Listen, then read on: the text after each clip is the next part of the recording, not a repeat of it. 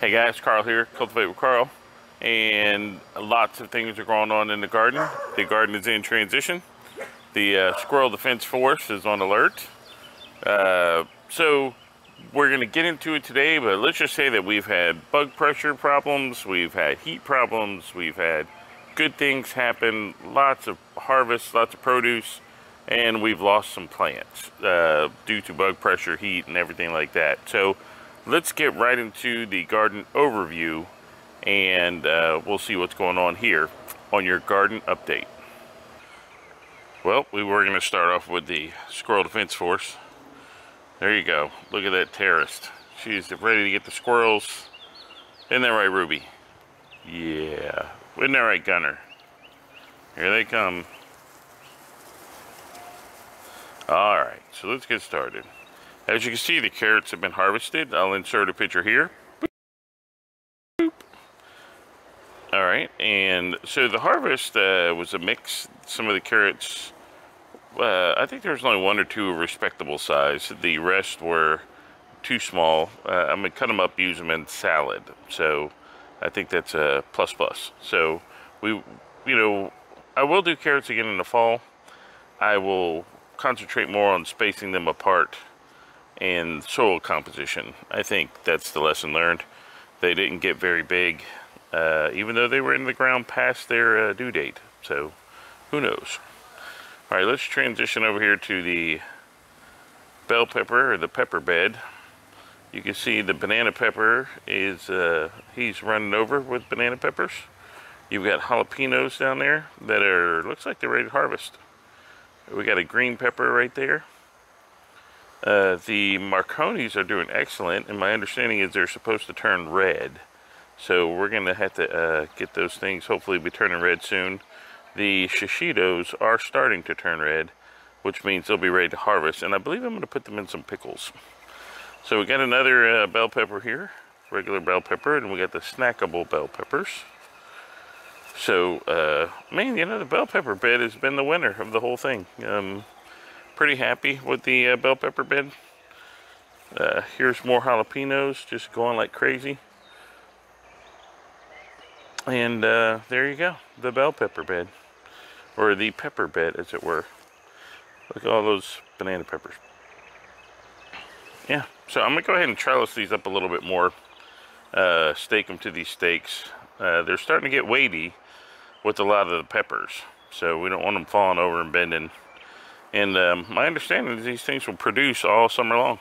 So there you go, the pepper bed. Okay, this plant right here is the latest tomato ICU candidate. He not doing well. I don't know what's wrong with the plant.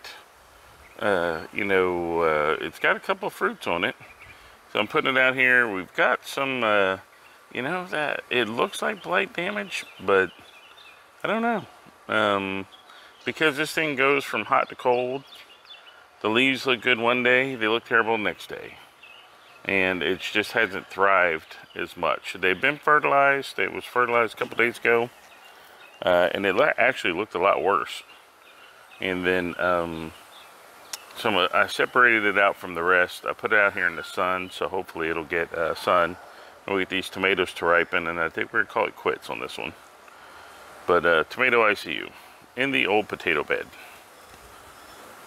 Okay, here is where there's been a lot of good and bad.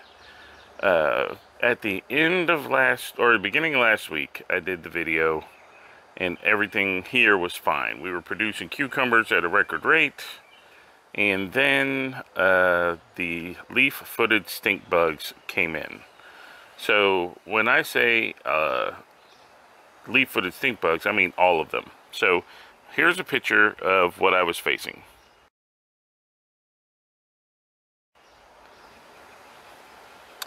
Okay, now you can see all those stink bugs were all over any of the pickles that were, any of the cucumbers that were essentially growing at the time.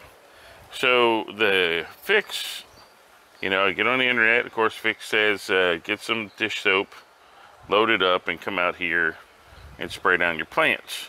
Well, what they didn't say was that if you mix the concentration too much, you will burn the crap out of your leaves, which is exactly what I've done. So the leaves are burnt to poop.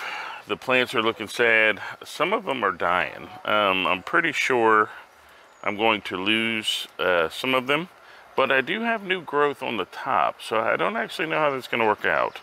So the plan is to keep harvesting, because I have a couple ready for harvest. There's one right there. There's another big one on the bottom over there. And that plant, the plant in the front, looks like it's going to make it. But we're getting new flowers. So, you know, I don't know what's going to happen. The growth up top looks good. It's all this stuff down here in the middle that's not looking so hot. So I've been watering pretty heavy. I sprayed it down to get any kind of residual soap off of it. And I would say I would caution you on using the Dawn dish soap on your cucumbers, except for the fact that it did get rid of all the stink bugs. It 100% did get rid of the stink bugs. So they just moved over to my tomatoes. But I think that deep green cucumber right there is going to make it. I don't know about the rest. But you see they're producing flowers. So cucumber-wise, this is by far the most productive plant in the garden. This set of plants right here. We've already pickled some cucumbers, and it's gone nuts. And look at her. Hopefully she's hunting out stink bugs. She's probably eating tomatoes. That's probably what she's doing. Speaking of tomatoes, let's go to the tomato beds. All right, here is the tomato bed. And so we have had mixed, I would guess you could say mixed results from the tomato bed. Now you can see there's a lot of tomatoes on there that are ripe, and I have a shelf full. You know, it's been producing 100%. But if you look like at this plant right here, you know, the leaves are dying off from the bottom. And then, what is she doing? Yeah, you see that? It's not bad enough to put up with the garden pest, I have to put up with the big interlopers. Ruby, what are you doing? What are you doing? Alright, so some of the plants have just not survived well. Now, my understanding this season, that's going on throughout the South. There's a lot of plants that are just not thriving. The heat came early, and I have a few that are doing really well. You know, some of these aren't looking that bad. The ones in the pots are looking pretty good. So we have some of these were store-bought. They're surviving okay. Sun's starting to pop out, but the heat has really beat up these. These were my Bonnie Originals, and these things are supposed to be indeterminates. So, but look at the condition of the leaves and stuff. But like I said, I'm seeing videos pop up all over the internet this season of plants doing this. And I think it was because maybe we got that big pop of heat early in May. There was one day that it went all the way to 90 early on. So, who knows? But, you know, heck, we've got a lot of tomatoes. I cannot complain. Let's walk down here and look at the buckets. We're just going to keep rolling, and we'll look at the buckets. All right, here's zucchini plant. This is one of my only surviving zucchini plants because of the squash vine borers, and we'll talk about them in a minute. And it's doing pretty good. Pretty happy with that. Here's all the area I have to mow. But this year, this is one of the Hausenator tomato plants. It's doing okay. Starting to get tomatoes on it. Pretty happy with that. Now, these Hausenators are supposed to do well in the hot temperatures. So they look pretty good. They got flowers where all the other plants don't have flowers. Here's another one. Surprised we haven't seen any stink bugs this morning.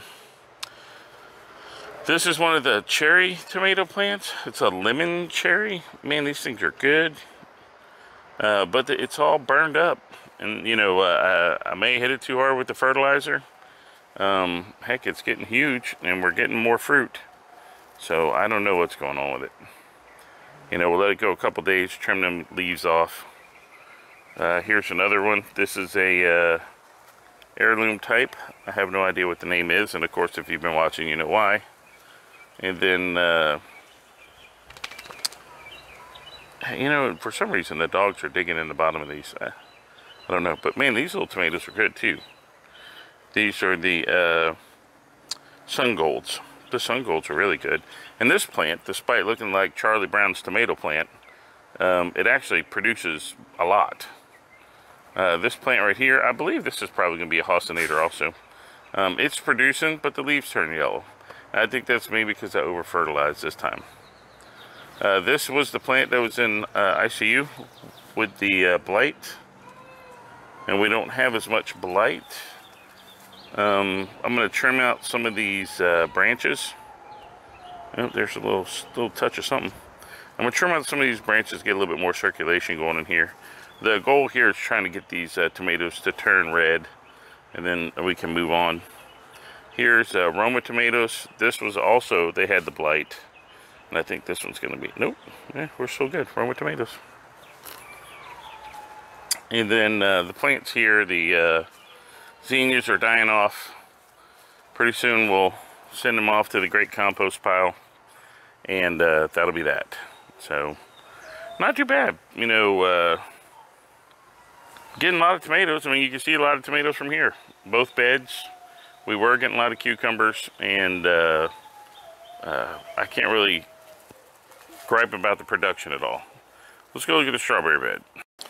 Okay, this is a Kellogg's breakfast tomato plant.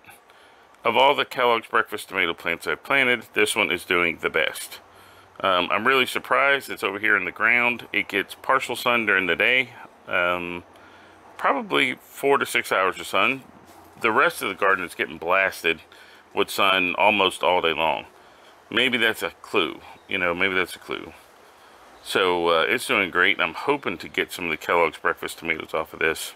We'll see what happens. And I haven't really pruned it or anything. Haven't gone in and taken out any of the suckers or anything like that. We're just going to let this thing grow and see what happens. Here, amongst the weeds, you can see the strawberry plants. We have lots of strawberry plant, but no strawberries. These were the strawberries that I knocked over the tower. And then I needed a place to plant them, and I planted them in here when the bed wasn't technically ready. But they seem to be doing fine, and maybe I'll get strawberries next year. I'm going to come in here and mulch it because I'm getting a lot of weeds in here, and we'll have to deal with that. But there you go. And there's Ruby. Okay, the real tragedy of this week has been the zucchinis. And the zucchinis have fallen victim to the squash vine borer. So I had the big one in here that was producing, and it died. And then I replaced it, and that one died. The other two over there, if you remember, they weren't ever really doing that great, but they were starting to flower. They also died. And I know it was a squash vine borer because I went and pulled on the leaves. And the trunk split right in two, and you can see the vine borer larvae right in the middle. Here is a picture of what that looked like.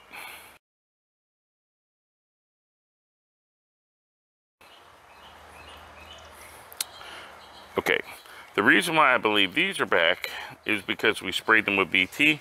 Nope, you see right here? That's probably going to be vine borer damage. Yeah, so I'm going to lose these two. That's what it looks like. If I go in there, there's going to be a vine borer. What I'm going to do, before that gets too bad, I'm getting ready to go do it, as a matter of fact, right now. I'm going to go get my hypodermic needle and spray some BT in there and see if it saves it. Because what's happening is that vine borer's in there, and it's eating all the insides of the plant, and the plant won't be able to get water soon. So, the vine borers. It looks like we got a little powdery mildew on these. And then I bet this one's got vine borer damage also. Yeah, let's see. I don't know. Let me cut some of this back and look. Yeah, it certainly doesn't look healthy. I'll tell you that. So, but hey, one last squash. Good job, plant. Okay, guys, there you have it. The battle this week has been with pest. And so the vine borers have really done a number on all the squash and zucchini. There is I've sprayed BT Unfortunately, I sprayed BT probably after the mom moth laid the eggs on the stalks. Then the little larvae hatched and drilled their way into the stalks. So the BT didn't do good to prevent them there. Now I have learned of a method of wrapping your stalks in aluminum foil while the plants are young to prevent the mom from laying the bugs on the stalks. And we're going to try that because we are early enough in the season that we are going to replace these plants and we are going to try again. So this is just May, so we all have June, July, August, September, October to grow, and we should be able to take these all the way to the frost. It's a shame on this guy right here because he's bounced back really well, and he was on the way up the trellis, but we'll see.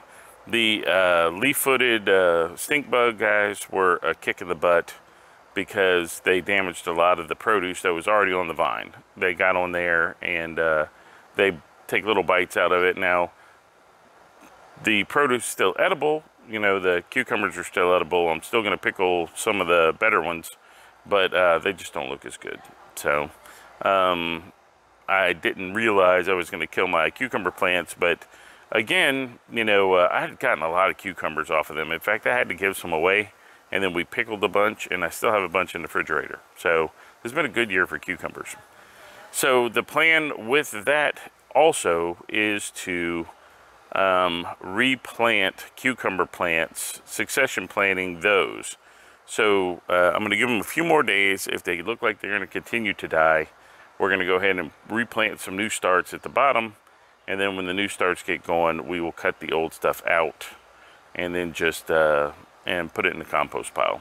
So all in all, I'm you know, gardening has its ups and downs, and you know, I still think we're ahead. You know, we were ahead of the bugs by getting such an early crop, and then the bugs came and we're dealing with them, and that's just gardening.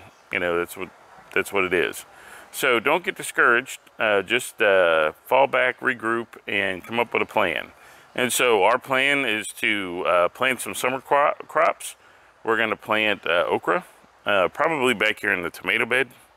We're going to just plant okra down the center, and then as those plants die out, we'll clip them off at the bottom, and then we'll let the okra take over the bed. Then these pots, we're going to probably, you know, I don't know. We'll go in there with something, and then we're going to rehab the tomato bed. And then I think over there in the carrot bed, I'll put in maybe 4 squash plants, 1 in each corner. And then we'll just let them go from there. But the pepper bed's doing great, and we'll keep that going. And then we'll just keep plugging at it, man. That's what we got to do. Keep plugging. So that's it. That's your garden update. It was kind of long and rambling today, but there's been a lot happening. We flipped the compost. I've got 2 compost piles that are underway. We are going to start flipping them about once every 3 or 4 days. We're going to flip and apply water, and we're going to get them cooking. And so I looked at the temperature last night on the one bed, and it was like about 120 degrees.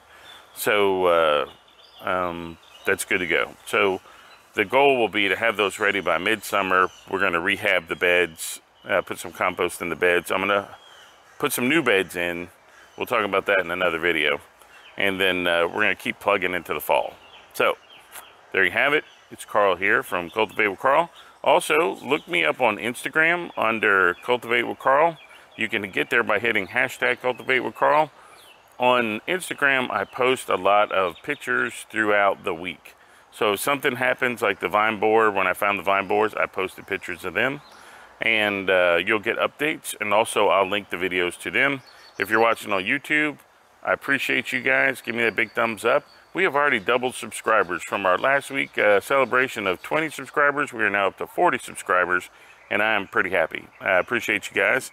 I've got some videos coming up on the vine borers, doing a plant autopsy and discovering the vine borers. And then I also have a lessons learned video coming up. So there you go. I appreciate y'all. Have a great week. Get a hobby. Do something fun. It's Memorial Day. And we should mention the fact that a lot of people sacrificed so that we could pursue our hobbies and be free people. don't ever forget their sacrifice. Y'all have a good one. Carl out here.